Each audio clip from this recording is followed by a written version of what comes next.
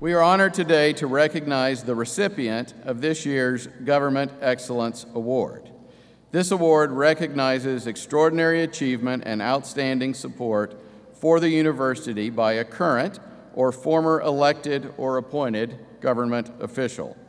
The award is presented to a government official who has taken significant action to demonstrate commitment to Missouri State University. The recipients of the Governmental Excellence Award are approved by the Board of Governors based on recommendations by the university president and the leadership of the Faculty Senate, Staff Senate, Student Government Association, the Administrative Council, and others in the university community. Missouri State is proud to present this recognition today to former State Senator Jay Wasson.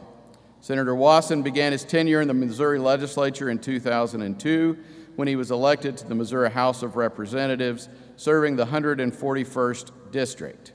Then in November 2010, he was elected to the Missouri Senate and served 8 years. There, Senator Wasson represented the 20th Senatorial District, which includes the citizens of Christian County and parts of Greene County.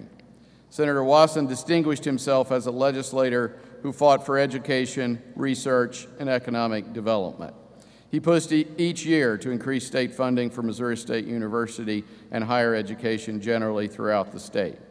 Perhaps most important to the future of our university, earlier this year, Senator Wasson championed legislation that removed limitations on Missouri State's ability to offer professional and doctoral degrees.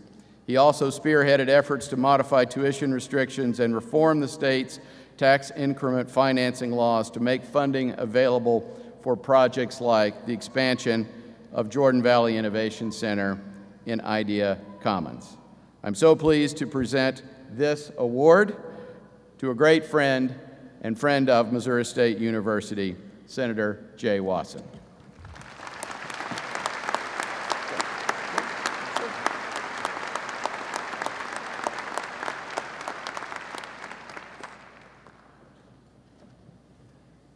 Thank you. This is quite an honor for me.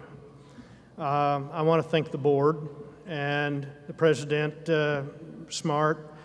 This is doubly honoring for me to come to receive this from President Smart, someone who I have just the greatest appreciation for and what he's done for this school, and also I consider a good friend. I started when I was a young man, this school has always been in my area. I grew up around here. I have supported this school over the years for various reasons. I mean, one obvious one is the huge, monstrous economic impact this school has on this area.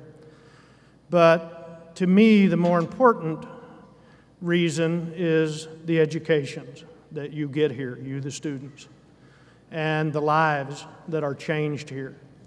I am one, not many people know this. In a very small way, in a very small class, my life was changed on this campus. My father passed away when I was a teenager. I did not think that I could go to college. I thought I needed to get into the workforce and make some money. I went into home building. I built my first spec house when I was 19 years old.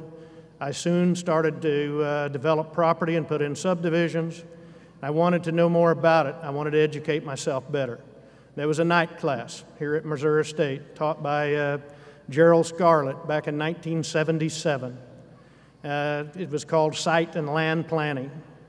I took that night class, and Mr. Scarlett, after we talked, when I first went in there, he found out I was from a little small town south of here named Nixa, and that my mother at that time was the mayor. And he wanted to do a paper, a term, a class project about a small town and how a small town might grow and what it would take for that growth to happen and project what that growth might be. So I spent the entire semester delving into all things Nixa, the parks, the roads, the utilities, the schools, all the reasons someone might come to a small town and how that town might grow. And believe it or not, I got an A in the class, and 20 years later, after we did our projections, that report was almost spot on the growth that had happened in Nixa and what we had done in Nixa. It was just almost perfect. Now, personally, what I got out of the class, I went on two paths. One was the one I expected when I took the class. I expected to learn how to develop a piece of property the right way, how to take real estate and make it get the best use out of it and do it in the proper regards. But also, by doing all that work in Nixa, I began to appreciate the government side of it, the civic side of it, what a government has to do to attract people to its city, to grow and stay ahead of the curve of the growth. And so therefore, after that, I began to get involved in the city of Nixa. I was on the park board. I was on the planning and zoning board. I originally ran for the city council, and finally, after a while, I became the mayor of Nixa. And not too long after I became the mayor, just a couple of weeks, I actually got my first obstacle in life, my first real problem. I had my first attack of multiple sclerosis. And I lost a lot of my eyesight temporarily. I lost the use of my left leg for the most part. And when something like that happens to you, or at least with me, it changes. It changes you. It changes your priorities. It changes your perspective. And I had these two paths that I'd been going down. And one was my business path, and one was the public service path. And business had always been the priority, and public service was the secondary. And in that time, because I had committed to that job that didn't pay anything, for a small town, but at the time we were the fastest growing city in the state of Missouri, and I think at that time the 13th fastest in the United States. And I was committed, and I felt that commitment, and that's the reason that I kept getting up every morning. And I lost more interest, didn't drop it, I still develop today, but I lost some interest in the business side, and I really wanted to honor that commitment on the public service side. So after a few years in that at Nixa, I had found that I really just loved public service, and I thought I was pretty good at it. I ended up running for state representative, and I served 16 years in the legislature. I found something that I had a passion about. I found something that I could make a living at and that I absolutely enjoyed doing. That is what I hope for you the graduates. I hope that you can find a goal. Although this is, and I congratulate you on this day, you have worked hard.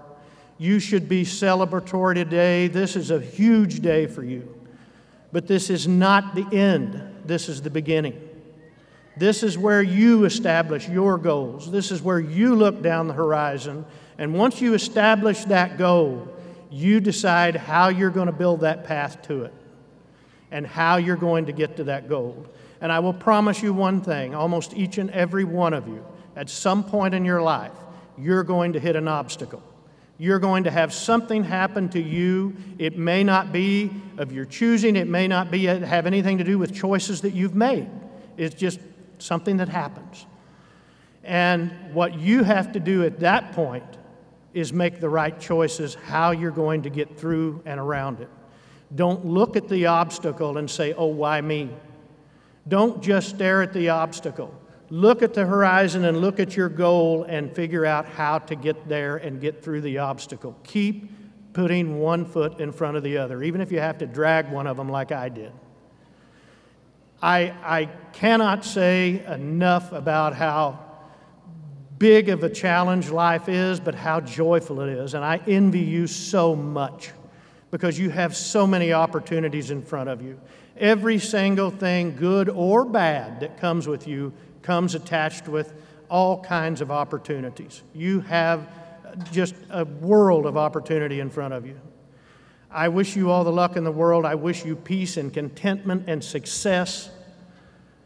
And I just absolutely congratulate you today and feel like you are on top of the world. And I know you're going to do well out there. I look at this bear. I don't know if this makes me a bear, but I now have a bear. And I'm very, very proud of it. Thank you for having me here today.